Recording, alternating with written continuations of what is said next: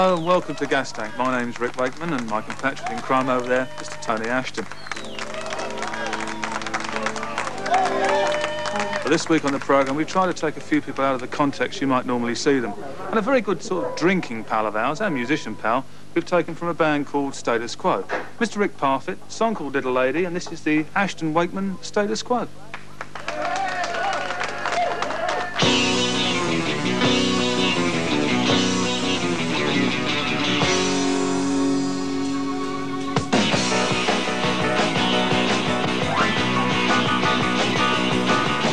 So my little lady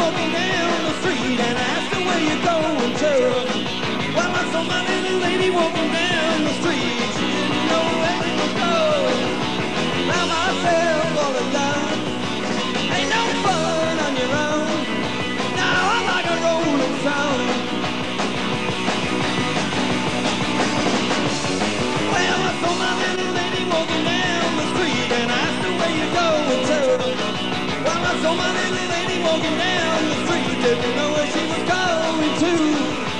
By myself all alone, ain't no fun on your own.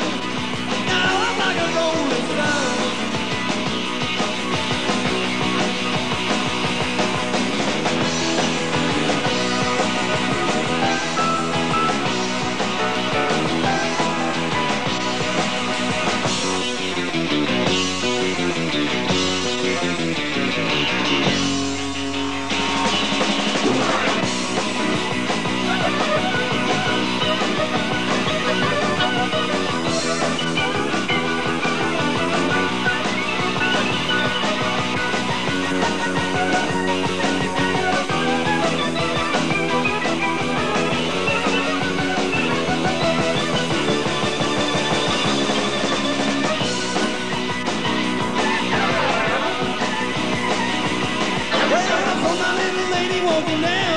I didn't know where she was going to.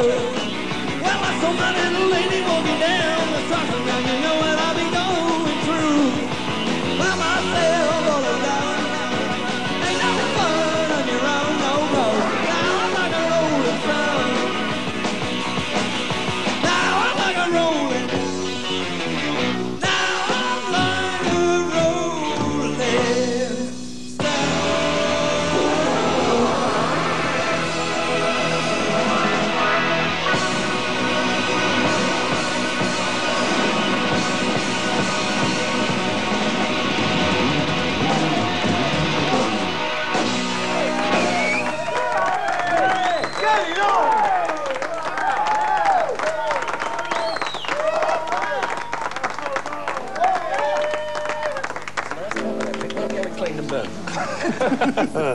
Only messing with you. Oh, good to see you.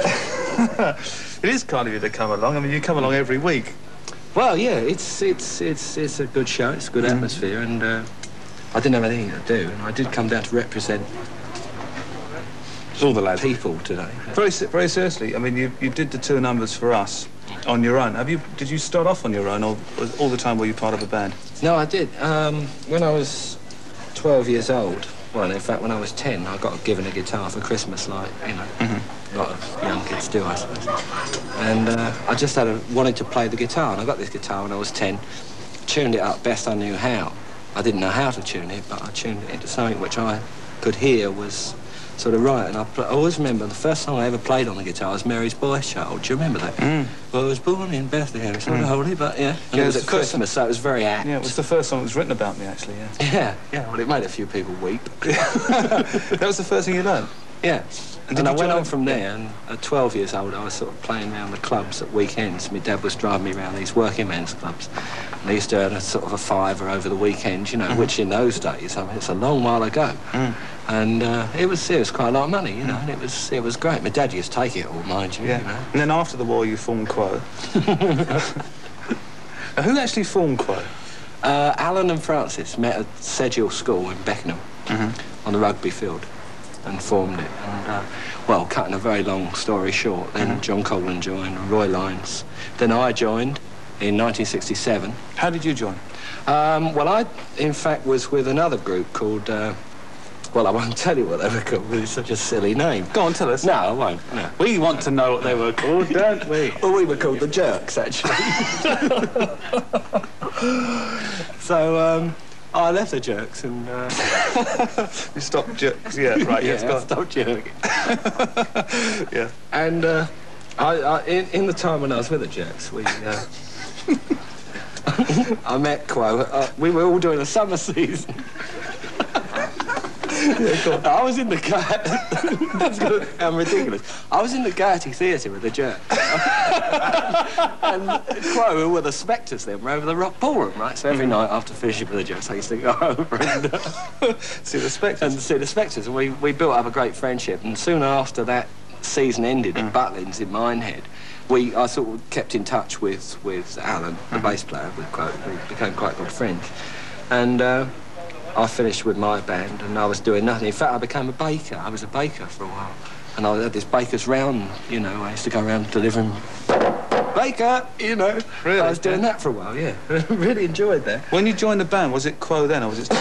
Originally, it came out of a shoe. It's absolutely true. Like these Italian shoes, beautiful Italian shoes called Quo Vadis.